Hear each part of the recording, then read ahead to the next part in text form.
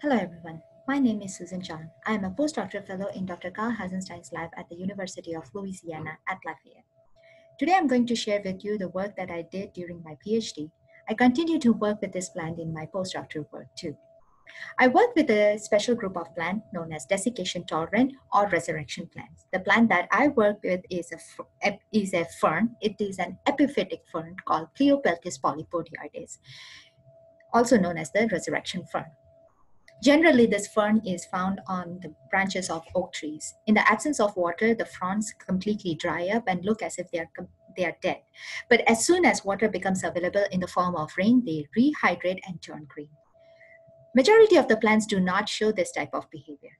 And just because it is so fascinating to watch the phenomenon, and because this plant has not been well studied, I took it up as my PhD project. And my question is, how does Pleopeltis tolerate water stress?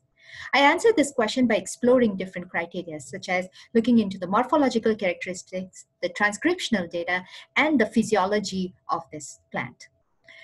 The morphological characteristic, it started with a curious observation and it developed into a story that is published in Planta in 2017. If we look at the fern blade of the frond closely, ventral surface is glabrous, but the dorsal side has several structures. There are these tiny structures that cover the entire frond, and that is known as the peltate scales. There are stomates that are on the dorsal side, and there are sori that house the reproductive structure spores. I was very interested in understanding how does Pleopeltis absorb water. Is it from the frond or is it from the rhizome and the roots? And because it is not well documented, I went ahead and used a creative way of introducing a hydrophilic dye called chalcofluor. So I placed the frond into the chalcofluor and just watched the response to see if the frond will hydrate. Interestingly, the dye spread it on the surface of the frond, and in the very short period, the entire dorsal side was stained with the hydrophilic dye, and the frond began to hydrate too. It takes about 5 hours for the frond to fully hydrate, and after 5 hours, I see that the entire dorsal side is covered with this stain. On a closer examination, I found that the peltate scales were stained with this dye, especially the wings of the peltate scale, but the center of the region of the peltate scale did not stain with the dye, suggesting that it is relatively more hydrophobic. These experiments and some more, I was able to clearly document that the peltate scales are involved in the absorption of the water. These graphs, the one that is on the left represent the water uptake from the frond, and the one on the right represents the water uptake from the rhizome and the roots. And it clearly shows that in the presence of the scales, the water uptake is much higher through the frond compared to that of the rhizomes. And when the scales are removed, the water uptake slows down significantly, and in fronds, it slows down after 2 hours of hydration, whereas in the rhizome, the water uptake did not occur after 1 hour, which clearly showed that these tiny structures such as peltate scale play a huge role in the water management of Pleopeltis and therefore involved in the desiccation tolerance mechanisms of the fern. Next, I wanted to explore the molecular characteristics, molecular mechanisms of the desiccation tolerance. And I used de novo RNA-seq technology to understand the transcriptional changes that occur at different hydration stages. I used a fully hydrated frond that had a relative water content of more than 95%. Then I looked at the transcription from frond that was partially dehydrated, that had a relative water content of less than 50%, and from completely dehydrated frond that had a relative water content of less than 10% after 72 hours.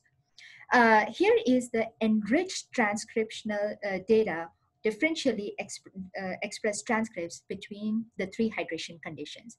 You can clearly see that the highest expressed contigs are found in the hydrated stage. The percentage of the express transcripts greater than 50% were related to membrane stability or plasticity, protection, cell division, cell cycle, and defense response. And those transcripts that were greater than 35%, the express transcripts, are associated with photosynthesis, fatty acid biosynthesis, cell redox, antioxidative systems, post-transcriptional modification, secondary signaling. So all these mechanisms are associated with the that facilitate adaptation of the fern to desiccation. Overall, the data suggests that the Pleopeltis primes for desiccation at a very early stage of dehydration, at the hydrated stage itself.